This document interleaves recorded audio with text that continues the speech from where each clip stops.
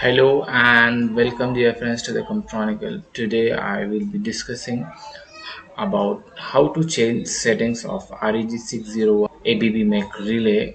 This relay is used for feeder protection in substations and industrial units. It has many common features and many protection features.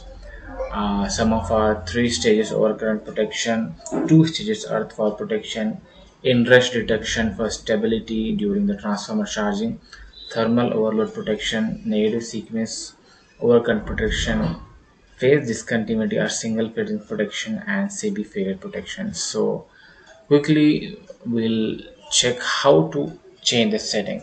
So you have to simultaneously press the down arrow key and the left arrow key to enter the settings mode, and now go to the settings.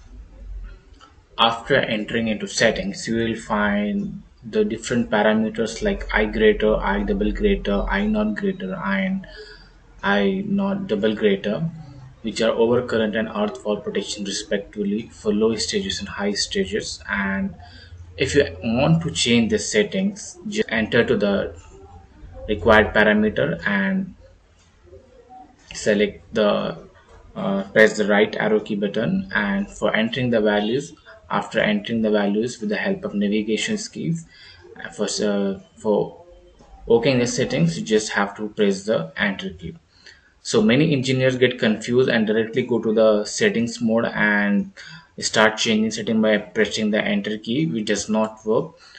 To enter the setting mode for changing the required settings, you have to simultaneously press the left navigation and down navigation keys so that you can enter the setting mode and you can easily change the settings.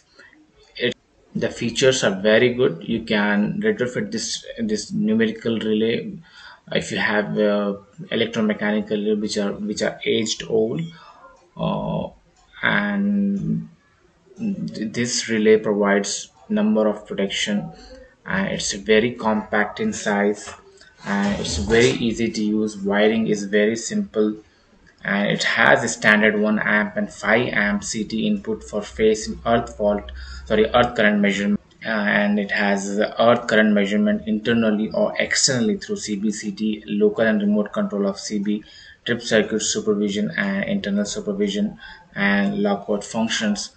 And it has many features like control configurable logic gates and timer, faulty phase identifications, and 100 event logs with date, time, and 5 analog fault records, non-resettable trip counter, online current measurement in primary values, and comprehensive local HMI, which is human machine index, universal auxiliary supply.